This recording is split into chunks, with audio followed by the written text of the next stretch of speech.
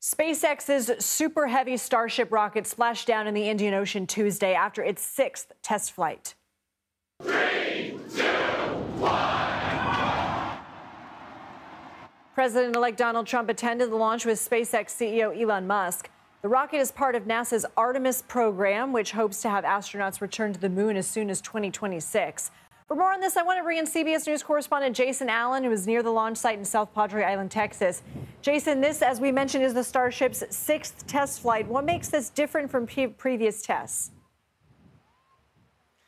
Lindsay, every single one of these tests is a little step, an advancement toward eventually being the vehicle that carries people up into space. One of the big things they wanted to test today is, you remember that dramatic catch that we saw just a month ago, and you can see the tower back here behind me. Notably, the booster, the Super Heavy, is not there. It wasn't able to return this time. SpaceX kind of set people up for that, telling us in advance that only if conditions were perfect would they again try to return the Super Heavy booster back to the launch stand. But the rest of the flight, and that booster landed out in the ocean, the rest of the flight appeared to proceed really with flying colors, with the vehicle getting up into space. They wanted to test its ability to actually fire one of the engines while it was in space. It did that. And they wanted to stress it, come down at a high angle to land in the Indian Ocean, and see it do that during daylight hours. All of those things accomplished here in the last about 15 minutes or so.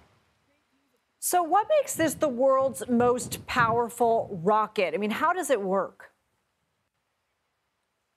It is massive in size and scope. Even from where we are across the water, it is impressive to see just how tall it is. You're looking at a booster and a vehicle on top of it that are 400 feet tall. So that's double what we saw with the space shuttle back in the day. The booster itself weighs as much as 14 or 15 fully loaded 747s. It is immense in size, and the actual vehicle can carry as many as 100 people. That's important because, as founder Elon Musk has talked about, if you wanted to do something like put people on Mars, you'd want to be able to carry as many people as possible. You need an incredibly large vehicle in order to do that.